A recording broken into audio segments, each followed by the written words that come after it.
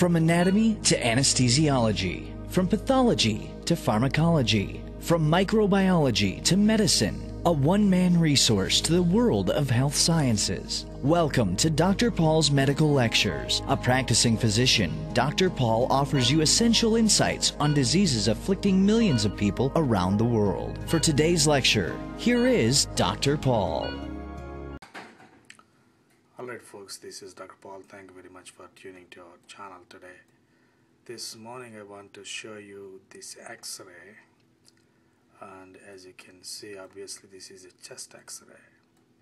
You can see the heart, and you can see the diaphragm here, and you can see the ribs. These are all the ribs on both sides of the chest.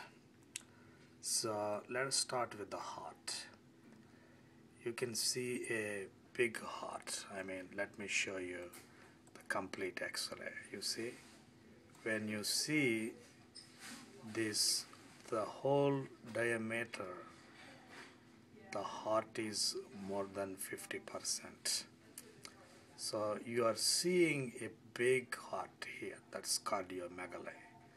So we have a cardiomegaly here, and the aortic notch also here little bit enlarged. So we are seeing a cardiomegaly, and then let us see the lungs. Let me a little bit enlarge it. Yeah, you see the lung tissue. The lung tissue got hyperinflated. You can see that puffiness here, like cotton. Yeah, this puffiness is characteristic, and you can also see the border here. So go up on both sides. So you are seeing hyperinflation of the lungs. And then take a look at the diaphragm. Yeah, the diaphragm, and let me a little bit contrast it. So if you see the diaphragm here, the diaphragm is like a flat line. See, on the right side. So come to this side also. You see the diaphragm here, almost like a flat line. And this is the gastric bubble. So you see a flattened diaphragm on both sides. So that's a characteristic feature of COPD. Okay, so whenever you see hyperinflated lungs with a flattened diaphragm, you should think of COPD, folks.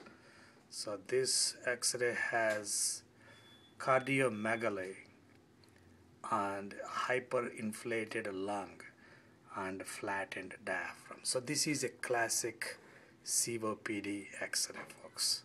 So this is a classic COPD. Take a big look.